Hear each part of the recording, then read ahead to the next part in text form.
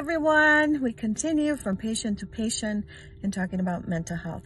Listen, the weather over here in Connecticut, where I live in the greater Hartford area, it's raining.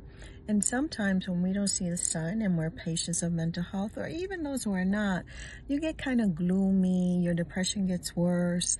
So I want to tell you this: self-compassion with yourself, compassion with others who are suffering, or you know that are suffering due to the weather. But I did use, I'll leave this for you, a lamp that I bought on Amazon years ago, but it's still a lamp that I recommend to other people, that when there's not much sun outside, you can sit by the lamp for like 10-15 minutes if you like, and it brings you the light that you need. Okay, I leave you with lots of love, and remember, I believe in you.